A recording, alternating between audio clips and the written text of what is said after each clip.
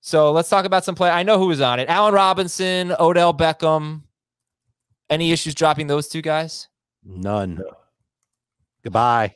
How about how about CJ Uzama? Oh, sorry. That's Dave's shtick. I shouldn't do that. It fires me up to do it. It's okay. You're excited. It's excited to yell Uzama at the top of your lungs, but now you can say you gonna from your fantasy team. I would hold him. You'd hold him. Are you starting him this week? Depends what my tight end situation is. Yeah, I have no problem. Okay. Who else was on the drop-o-meter? Would you rather have Uzama or Dan Arnold? Oh, I'd have the other guys to pick up, the top two guys to pick up this week, Freiermuth and Arnold over him. Certainly PPR. Non-PPR, I'd take Uzama over. Arnold. How about, so I know you guys already said we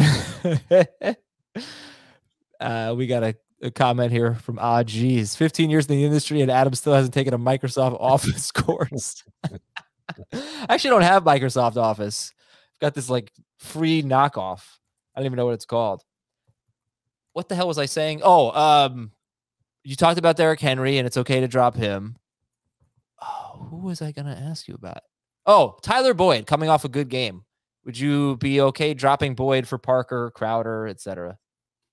Yes, if I needed somebody for this week. Definitely for Parker. Anyone else? Would you drop David Johnson? If you need somebody this week, yeah. He's droppable. I think Jarvis Landry is droppable.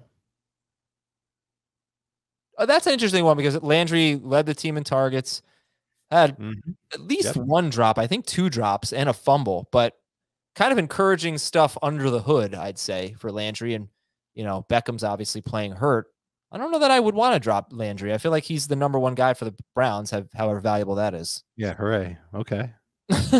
Parker for sure. Bateman for sure, because Landry's probably on your bench.